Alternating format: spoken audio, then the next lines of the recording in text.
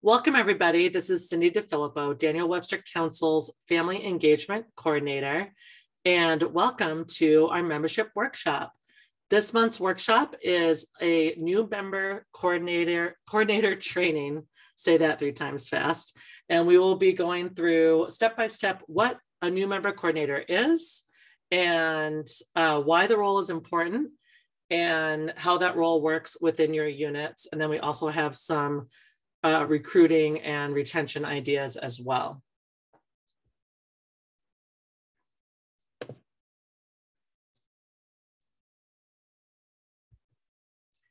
What is a new member coordinator? So the new member coordinator role is a fun and engaging role. So this is not someone in your unit that maybe is referred to as more of a wallflower or a shy person. This person is going to be an outgoing, fun individual that really loves people and loves talking to people. This person works on forming relationships with new members and their families. And you want to make sure that the families are the right fit for your unit. And if they're not, that you're open to helping them find the unit and program that is right for them. And this person should be someone that your committee and that your COR talks about and recruits. You know, you want to meet as a committee when you're thinking about new leader positions, if you guys aren't already in these roles, of course, and meet as a committee and really talk about who would fit this role the best. This is a really important role. And maybe you have 2 or 3 people, which is even better. And then want to make sure that that person gets the appropriate training, both online and face-to-face. And this person should also be mentored by the district membership chair and become part of the district membership team. And our team can also guide you on who those district team members are and how to get in touch with them as well. This person can also use a team approach by encouraging more than one new member coordinator, or NMC, as you see here, in a unit.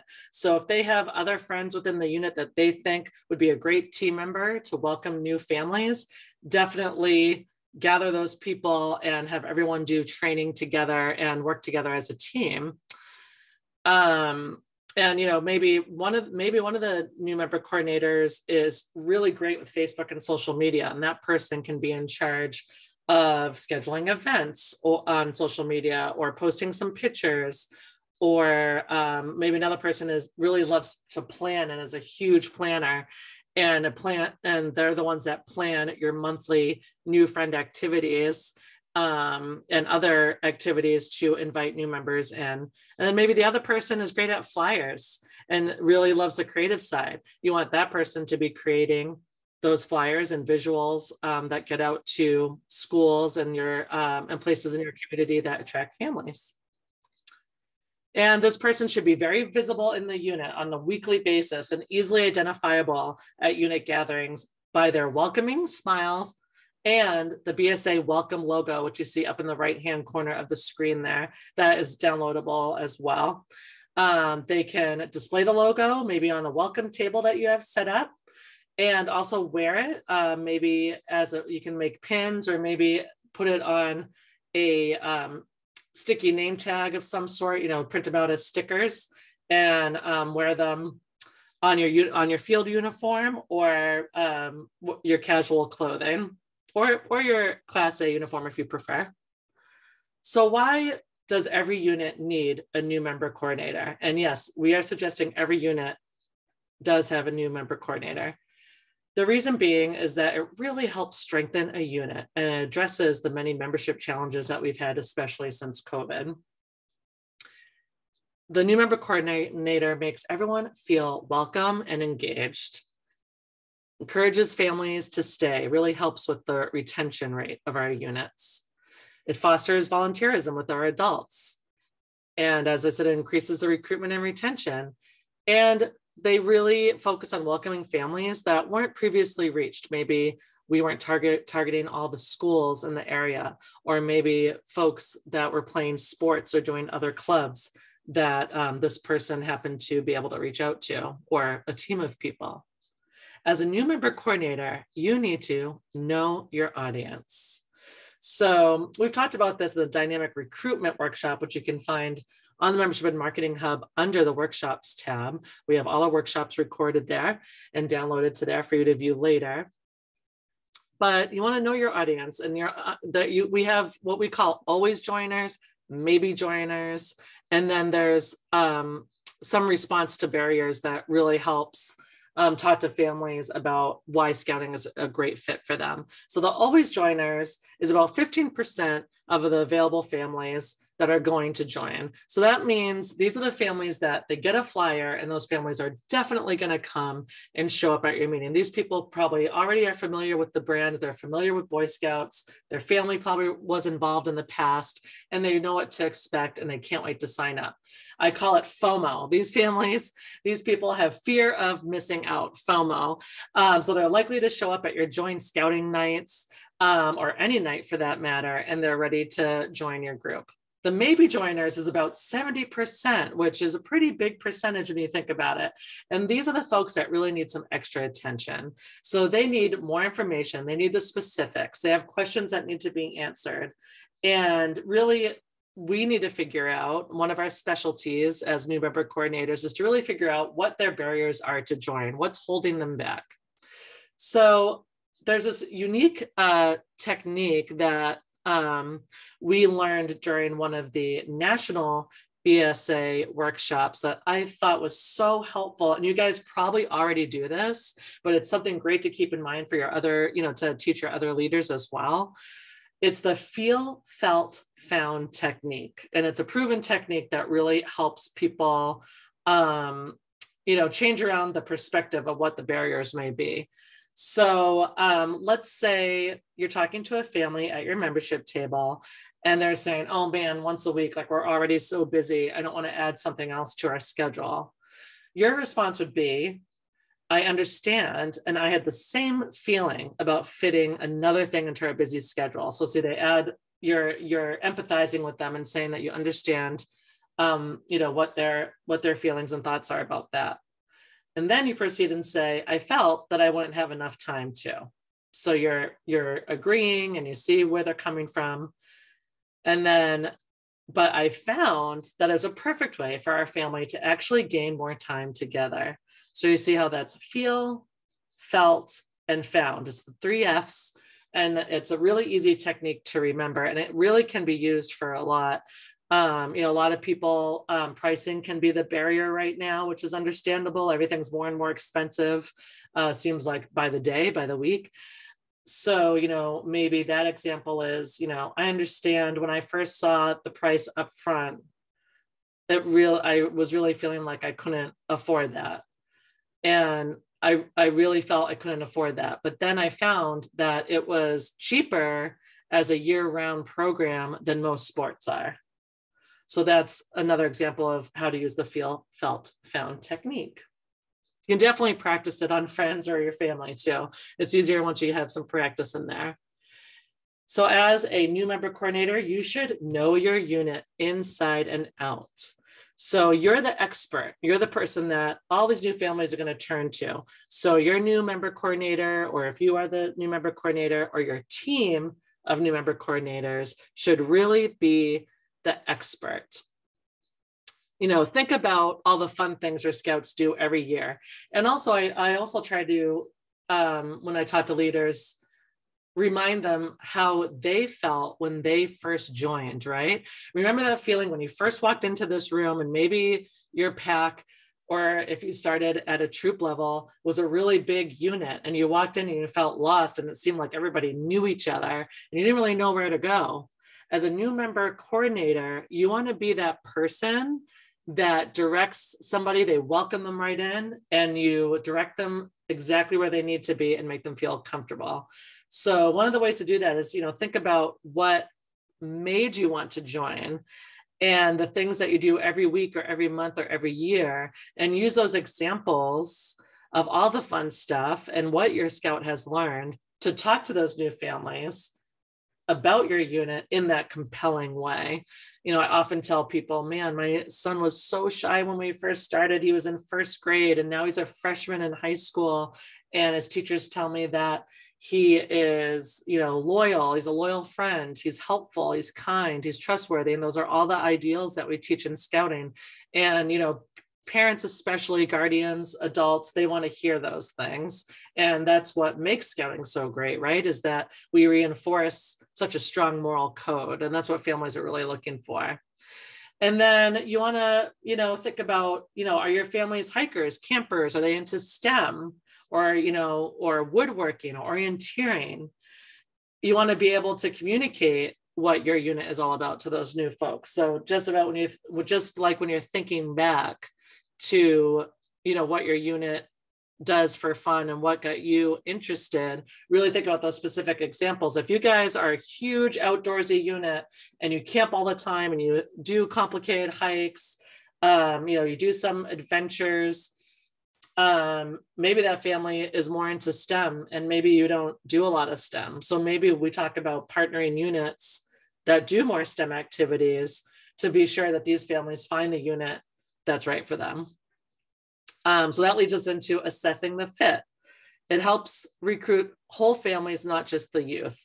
So you want to make sure, this helps make sure that we maintain a healthy unit. So if that family is not a good fit for your unit, for whatever reason, we all have the responsibility to find the unit that family will thrive in, like we talked about before. So maybe there's other packs, other troops for older kids, crews, exploring posts that would be more suitable for this family. Because after all, it's about introducing more families into scouting, not necessarily into your units. We want them to join our individual units, of course, but we don't want them to walk away thinking that you're the only option either. The language of scouting, that can be intimidating, right? Along with the Class A uniforms. So really know the language, and through Scouting Wire and other, online avenues, they have some great blogs and articles and references with the scouting language. And you might want to have a printout, something that lists out Scoutmaster, Cub Master, den leader, or patrol leader, etc. All the lingo that we just know, right? We take that for granted, but you might want to have a printout at your welcome table. That way they're instantly getting used to the whole scout lingo, and it'll be a lot less intimidating. And as the new member coordinator, we do suggest that maybe you wear a Class B shirt and hat, or maybe you wear regular street clothing, so that way they're not walking into a room of all tan shirts. And as a new member coordinator team, you want to know how to invite new families, right? That's the whole goal. So maybe at your next meeting, if you haven't done so already, ask everyone in your unit to generate a friends list. These could be friends in the neighborhood that aren't scouts yet, from their child's classrooms or schools, after school clubs and sports, and create a list and challenge them to write down at least 5 families. And so think about your unit, and if each person wrote down 5 non-scouting families, the percentage of new scouts that you could possibly get out of those lists. And then once a month, if you haven't done so already, plan a fun activity. And this doesn't add extra work to your committee when you think about it. This is just taking one of your meeting days and turning it into something really fun. So it actually makes it a little bit easier on your leaders if you think about it. And you designate that once a month date as a new family activity day or a joint scouting day. And you don't have to wear uniforms. Maybe Class Bs are better, or street clothing. And you can, plan it on, maybe it's, if you meet every Monday or every second Monday, then maybe the second Monday of every month is your fun activity day or your joint scouting day. Or maybe it's a second Tuesday, or maybe it's the first Tuesday of every month, whatever you decide that's the easiest. And it gives adults really a chance to hang out and get to know each other as well. Because if you plan like a game night or a kickball game, the kids will be busy playing that with, of course, adult supervision, but you'll also have the chance to not be as engaged with those den meetings or any of those scouting activities that normally would take your attention away from some of the families. So, these NFAs, as we call them, new friend activities, provides the opportunity to talk to those new families that might not necessarily come at a joint scouting night, because the joint scouting night people, those are the people that are always joiners, as we talked about before. It's also less threatening to ask those families to come to a barbecue or come to a game night or a kickball game, instead of saying, oh, why don't you come to a scout meeting? For those that don't know much about scouting, number one, it may sound boring or uninteresting. And number two, that may feel a little threatening to them. So having those fun alternative nights is a lot less threatening and welcoming to those new folks. You want to know the details, right? How many times do you hear people say, well, how much does it cost? What do I need to get started? Do I need anything else? When's the next meeting? Have those details available with you right at your membership table. So on the Membership and Marketing Hub, we do have a membership fees chart that you can download or print or just call up on a device that you'll have at the table with you. And it has all the fees separated so folks know exactly what they're paying for. And then it has them combined as well, so you know what the total is for each month, because our fees are prorated, and that can be tricky. So this is all there for you in black and white for you and the families. And then if your unit charges, fall and spring fees or any additional event fees at all, then you also want to know what those are and when they're due, so those families also know to expect that as well. A lot of families are surprised at some of what they feel are additional costs with scouting. So you definitely want to make them aware of exactly what it's going to cost them to join. And they often want to know, what do I need to get started? How do I get the uniform, and how do I know what badges to get on those uniforms? How do I get that? So you might want to have a printout or a QR code handy for them to find the Scout Shop online, and maybe have a printout on all the things that they may need for the uniform. The Scout Shop also has a uniform checklist. And as you guys probably know, when you walk into the Scout Shop, they are excellent. And you can literally tell your parents that they can go visit the Scout Shop and say, I'm a Cub Scout in Pack 19, and I'm going to be a bear. What do I need for, in Den 1, what do I need? And they'll literally grab all the things with that family that they need.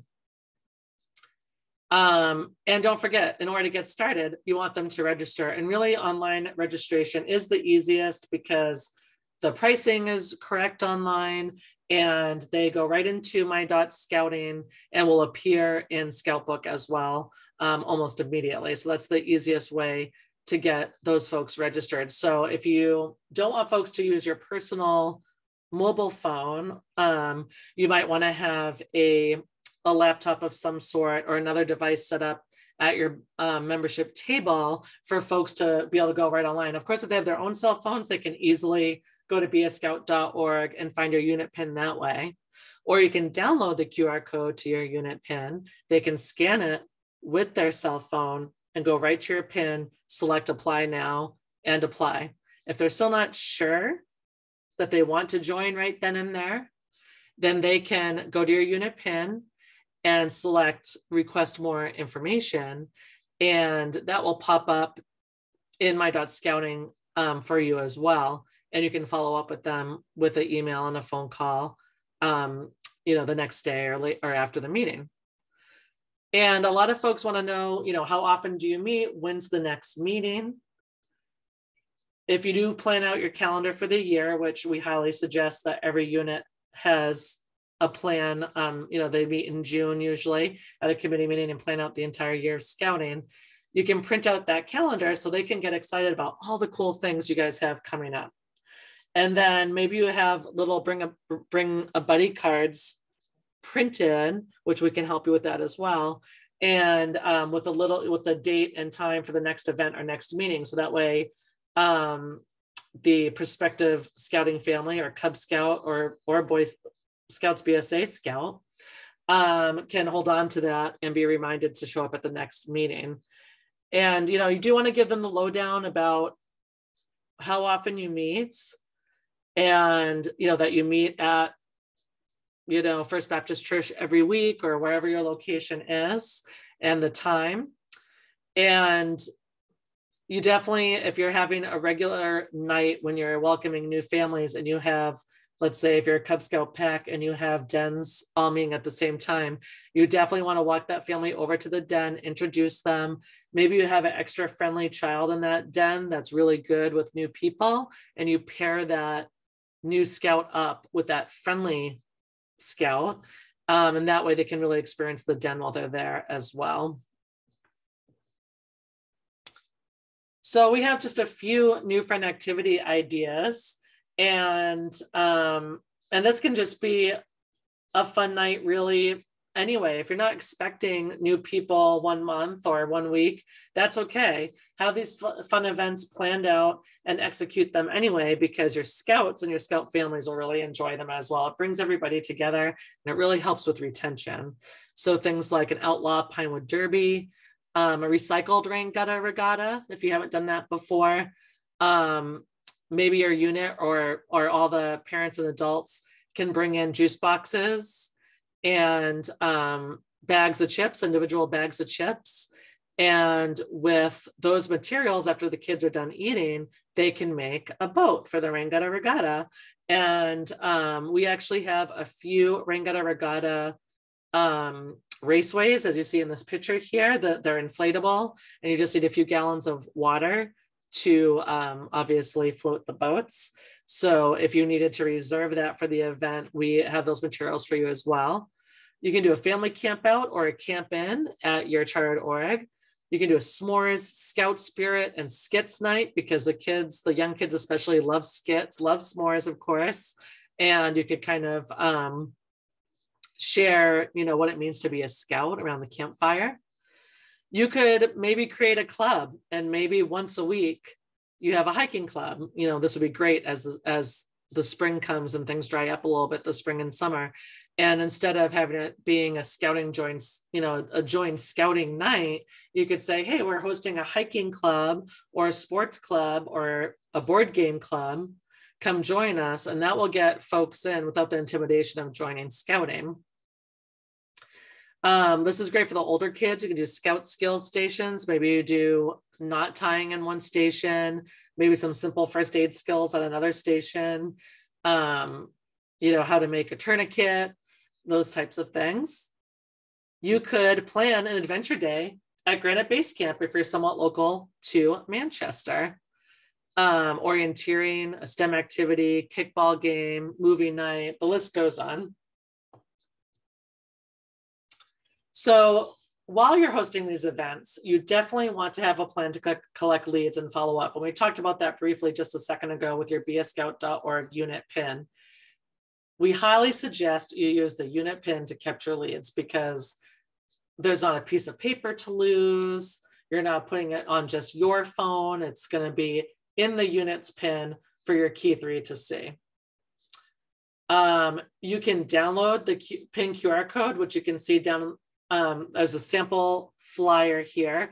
This image can be found on the BSA Brand Center, and you can download the image, and I put it in like a Word document, and then I add the pin and the and any other logos to it. I'm sure there's an easier way, but that's how I did this one. And you can put your unit pin there in the lower corner, and you can frame this and put this on your membership table, and that's where folks can scan it and add themselves into the invitation manager or apply instantly online. Basically, it's like a sign in. So if you ask folks, hey, can you sign in? Then they're more likely to, scan the code and get their information in there for you. Do not let new people leave without leaving some type of contact information. Maybe you can set up a little raffle or a prize and ask folks to leave their contact information. And if they do, they get entered in to win a raffle. And maybe it's a Class B shirt, an extra Class B shirt that you have with, some, leftover scouting patches or badges as well. Kids love that stuff, or stickers, or maybe a troop hat and a fleece or something like that. And that usually is a great incentive for folks to at least leave an email. And don't forget to follow up. Follow up is key. Some folks that we hear from, they'll say, well, I called them once, I didn't hear back. Or I emailed one time and they never came back. It really is constant follow-up. And you might want to consider, if you send out weekly email updates to your unit, you might want to add those folks to those weekly updates, or maybe you create separate weekly updates or monthly updates for potential families. So they're on an email list and they're constantly reminded that your unit is still meeting and they're seeing all the cool things you're doing. Maybe you add pictures from the Pinewood Derby or your blue and golds or your Klondikes or a camp out or high adventure trip. And just remind those families that you're there and they're welcome to come back and check out the unit again at any time. Be creative, right? And have a team mentality. I think that's key, because the whole community works together as a team. And when other parents and adults see that you're working as a team too, everyone wants to get involved because it's fun. And that really includes involving your partnering troop and pack. I think we forget that we're all working on the same team, and our troops and packs should really be working together when it comes to recruiting and retaining our scouts. So as you all know, strength is in numbers, and sometimes it's hard to find all those volunteers. People don't generally come forward all the time. So invite your partnering troop to plan a Bring a Buddy new friend activity event with your pack families. Or if you have a smaller pack, team up with another pack, because those more leaders just equal more help with the planning and the supervision and the execution, right? And then you could create like a troop versus pack, or troop versus troop, or pack versus pack challenge. Like maybe you do a field day activities, a scavenger hunt, or minute to win it games. And of course, a lot of our resources, just about all our resources, are in the membership and marketing hub. There's a QR code for that right here. The BSA Brand Center is a great spot for images, flyers, things for social media. The list goes on. There's tons of resources there, lots of stock photos as well. The Scouting Wire has some great articles and great information for leaders in any position. I love Sign Up Genius. If you're looking for folks to sign up and help with certain scouting stations or any of your events. Cognito is also a great way to gather information. Grammarly, if you're not a grammar whiz and emails may intimidate you, it's a great free tool. Poster My Wall is also a free flyer, image creation website, as well as Canva. And you can create animated images. You can create images for Facebook, Instagram. The list goes on for your emails as well. And of course, your own flyers, if that's what you're looking for as well, something custom.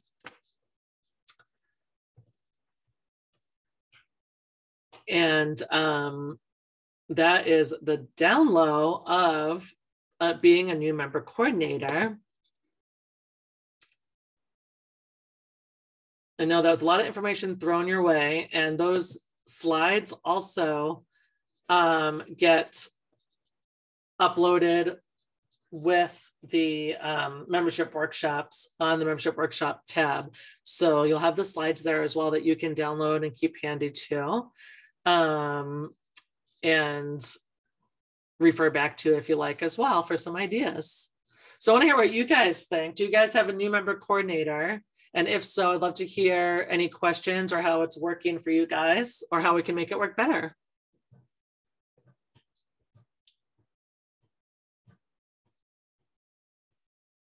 You guys going to be a quiet group?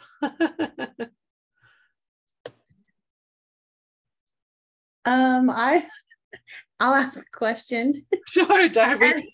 As the wall, I'm a wallflower. So the first thing is I'm like, oh man, but I kind of was, when I first came in, I was new to scouting, and I was put in charge of rechartering. Is that like a totally different position? Have I been like I handle the troops recharter, but then I also handle all the membership as new people come in. Is it the same role? So with rechartering, that's a once a year responsibility to make sure that all the adults and the scouts that are continuing are all registered, that the adults have YPT, all of that. And it's kind of like a behind the scenes paperwork type of job. When you talk about in charge of the new scouts, are you in charge of making sure they're registered? Yes. Okay. But is ideally that done by two different people in general? Like, I don't know if we officially have a new member coordinator. I've just kind of assumed that position because I was handling recharter when I started. I hear what you're saying. It is slightly different, but it doesn't have to be. That's a good example of how you can really split up that role. If you don't necessarily, enjoy speaking to new people, that intimidates you. And I know it sounds silly, but there's a lot of people like that. My husband always reminds me that I'm the weird one because I love a room of people I don't know. It's like my favorite thing. It's just, I don't know why. It's always been that way. But so if that's not your thing, you probably want to talk to some of your outgoing leaders, or maybe, one of your key three, possibly talk to a few people, and maybe that person is like the face of the unit. And they're talking to the new families. They're, making them feel welcome. They're at the welcome table. They're up in front of folks.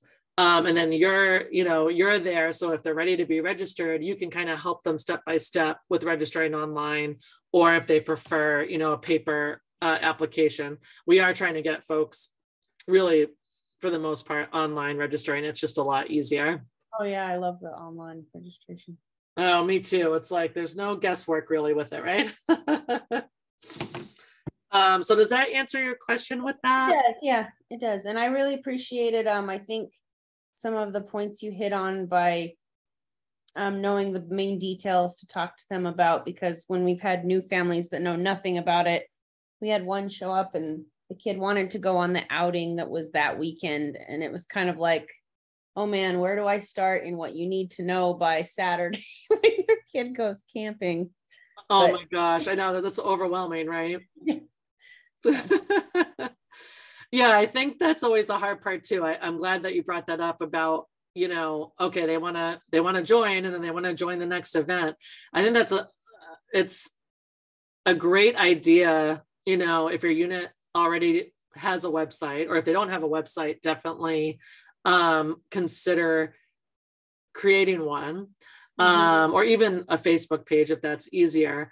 But with those of us that may have the SOAR websites, and a lot of us have SOAR websites, it's really a great idea to have your calendar posted on there, to have like a generic camping list. So that way, if that person, is like, okay, well, I want to go camping this weekend, what do I need? Oh, we have a camping list right under our activities tab, that might be helpful. Having your permission slips, your activity, permission slips online as well. Really making everything accessible. Today's parents, as you guys know, where most of us are today's parents, want everything really accessible and online, and everything in a click or two, right? Yeah. So definitely try to keep everything kind of in one spot where those families, you could say, you know what, you can go to our website. You can see some of our units pictures there. Here's our calendar. Here's a packing list. Here's the uniform list that you need. And that would all be hopefully on the website for easy access for those folks as well. Sounds good. Thank you. Is that helpful? Yep. Thank you. Oh, great. Who else? Darby was brave enough. She said she's a wallflower. So I would love to hear if you guys are thinking about this position, or if you're in this position, and what we can do to help. Yeah, we've never really had a new member person. It's always been spread out between well, we have a G unit and a B unit. So we have 2 scoutmasters and a strong committee. So it's always been kind of broken out. Like I kind of handle the social media aspect. You know, we do a video every year of, you know, just a slideshow video of the things that the troop does. That's a great idea. Summer camp, you know, set by music and skills and recognizing leadership and, you know, those sorts of things, so that you get to see what we're doing and you know, leave, you know, our web address and email contacts and contacts for our local Cub Scout unit as well for those that are younger. And so you know, we do that once a year. Our state being 603, you know, our troop numbers are 603. So we join the governor and the state in doing something goofy on 603 day. Oh, I love that. I've seen that before. That's awesome. Yeah, so we join and, you know, make a big deal out of that. We do a scarecrow contest in October. Oh, fun. So we just kind of, you know, get some silly little prize or whatever. And, you know, the theory behind it is, you know, the families that are going to commit to doing a scarecrow contest for the Boy Scouts are people that or likely recruit into some form of scouting and probably Cub Scouts, but we do, you know, just a little, you know, fun little scarecrow contest thing. And we go to all the other town things, old home days and police night out and that sort of stuff. So and you know, as we do get new volunteers, I think our committee member or our committee chairperson, you know, they do a bit of an orientation for the families so they get to understand, you know, being in a troop that things are chaotic and they look disorganized and yeah, and things don't ever go the way you'd like it to go. But, and a famous last words, right? That's part of the program and it's part of the process. And it's just to stand back and watch and help them learn where their mistakes were. You know, so that's you know, so we do have all those things you touched upon, just different people who've been doing it. So it's kind of been, I guess it's part of having a strong committee, I guess. You know, I guess definitely. But yeah, I think I'm glad you mentioned that, David, because I think it's important to point out that it doesn't always have to be one person. I mean, it is a role. It's not a mandatory role when it comes to rechartering or being able to form a unit. I would like to say, you know, definitely consider it as a mandatory role because it's so important when it comes to membership. But like you said, as long as folks are, you know, teaming up and doing those things, it's great that it's spread throughout a few people. Because I think, you know, a lot of folks, especially our volunteers also volunteer for a lot of other organizations, PTOs, PTAs, their kids' sports, etc. We're all definitely overwhelmed with the responsibilities we all have. So definitely knowing that it can be a team effort or that the responsibilities are spread out to other people that have, you know, specific strengths that work well for what's needed. It's just as good as long as it's you know, as long as we're all thinking about membership, you know, and membership definitely has to be at the forefront of our minds, right? Because that's what keeps everything going. You know, you have a lot of kids, the kids have more fun, you have more parents, the parents have more fun and less stress. It's more folks that go to camp and can enjoy our camp properties as well. And it's just that circle that keeps everything running. You mentioned the slideshow. I love that. Our troop just recently did that as well. I'm part of Troop 19 in Nashua. And we had one of our leaders who's very tech savvy create a PowerPoint. And because we had invited AOL families to come to our last troop meeting recently because those folks will be crossing over soon. And we had a few AOLs from other packs, not our partnering pack. So we wanted to really let them know what our troop was about. And we had a slideshow And we had different leaders present on different things of what the troop does and what we do for fundraising and camp and high adventure and not so high adventure trips and all of that. And all the families that came that night told us they were going to join our troop. And I think it's because, and it was about 4 families. And I think it's because they got all the information, right? David, do you feel that way? It's like once you share all the details, people have what they need to make the decision that's right for their family.